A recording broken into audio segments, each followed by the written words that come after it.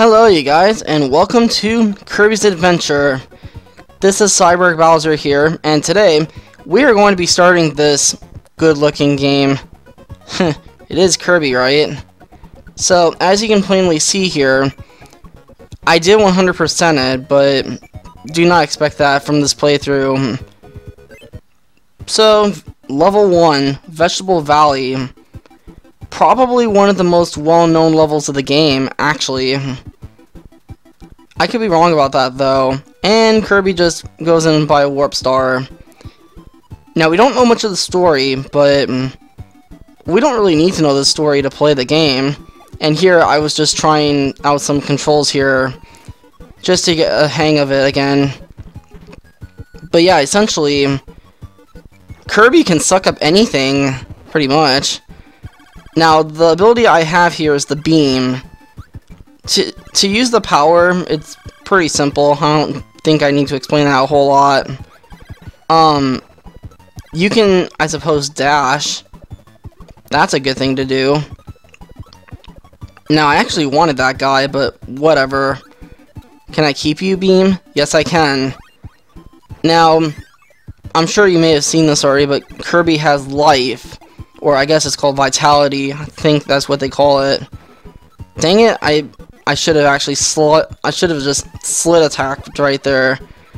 But no matter. We have the fire ability here. We are going to need this ability. I'm fairly certain. I thought it was in this one, but maybe not. But you're gonna notice I'm mowing through this level. Or this stage, I guess. This is 1-1. For those who may not know. And that's the end of that one already. Well, shoot. And this is basically where you can get bonuses and whatnot. And if you get the highest one, you get extra life. But I've hardly ever gotten an extra life from it. So, I'm not going to say it's rigged, but it's definitely hard. Crane Fever. This is something that you would see in, like, a vending machine. Not a vending machine, but yeah, like, something you see in an arcade. But the tip here is, and I don't know why I went for this guy, but don't take the larger ones, because chances are you're not going to get it. Because like carnival games, it's rigged. I'm fairly sure of that. Everything is a carnival game. So I'm like, you know what? I'm just going to take the sure bet and just take the small one. I don't know if they explained it very well, but this will explain a lot right here. It'll say bonus, and the small Kirby is worth a 1-up. The larger one is, I believe, a 3-up. Or a 2-up, I don't remember exactly, but I know it's more than just one. Break you. These are new obstacles, but I don't really want you. Now, you can swallow more than one item. You can. And here's a new ability. The Cutter. And we get our warp star. How appropriate for that thing to be there. Now, the Cutter is exactly what you'd expect. It's just a weapon. It's like a boomerang, I guess. Oh, you. You suck. This is one of the mini-bosses in the game. One of many, actually. But this guy's really easy to beat. And he gives you the crash ability, which I'm just going to use here. I don't have any use for it. So yeah, that's exactly what crash does. Destroys everything on the screen. I mean, and there's a lot of water portions in this game as well. So, get used to that. Stupid beam, get out of here. I don't think you want the beam. Now, I think there's 2 ways you can go. And there's a maximum tomato here. The only way to get that, you can't use the fire here, or it's not going to work. But the spark ability will allow you to get that. So I actually wanted to get hit there.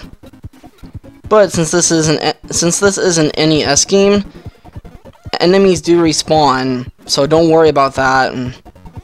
If you mess up once, then you can always try again. That's kind of the beauty of this game. Great, now we have obstacles. Not like there hasn't been obstacles before, but this one in particular. And you get the sword ability up here. I think you could have gotten it earlier though, but whatever. We got a sword, let's go. Can we get a 1-up, please? Aw, lame, I only got a 4. I think it's number 2 where you can get 5,000 points, I think it is. But then you should get a 1-up, I think. But enough about technicalities, we got stuff to destroy. So, screw you guys. These guys are easy to take out with the sword. I meant to slide attack, but I didn't figure out the slide attack until much later, I think. Those guys hurt. Oh, you. We get the fireball ability here. Which, if you can't already expect that, I think I just despawned him, actually. But it's not that big of a deal, I don't think. And yes, enemies die, like, by themselves. That's actually kind of a cool thing to do. I think you can speedrun this game, but it's really, I think it's hard to do so. Now, I'm in need for some life right now. I only have 1 bar left. But if I remember right, I didn't die. I think this might be the end, actually. So I'm not taking any chances with this. And there's a Maximum Tomato right when I said it. Yeah, it is called a Maximum Tomato. Screw you, and give me that health. I don't even need to kill you. But we're already almost done with this world. Already. Time is just flying, but we have 1 more stage to go to. And there's a museum up here. What the museum does is it provides you with a special ability, but in this case you get the sword. I don't know if you need the sword, but I'm gonna go for the sword. But obviously this game is different to each person that plays it because of the variety of enemies. So it's really up to you. It's based on your playstyle. Like I said, there's way too much technicalities that go into this. And we get another mini boss. Are you kidding? This guy could be a jerk, but this guy, yeah, he shoots ice cubes at you. And I think at one point he'll charge you as well, but he's easy to beat. And he gives you the freeze ability, which we really can't use a whole lot of, I don't think.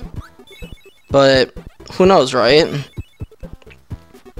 Now, at least the game that I'm playing, this game lags whenever you use an ability. I don't know why that is. Like, it does lag. But if anything, I'm just playing it safe. That's all I'm gonna say. But these levels are very straightforward for the most part. There are some hard stages later on, however, where I'm just like, what? But yeah, I was wondering what this is. Oh, who are you? And why did you just give me an invincibility right here?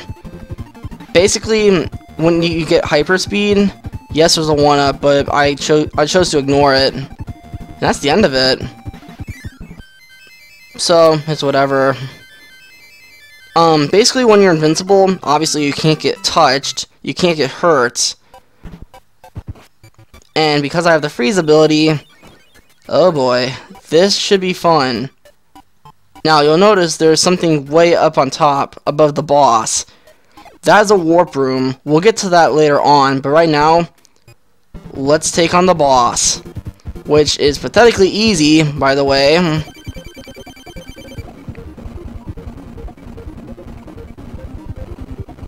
I just completely decimated him there.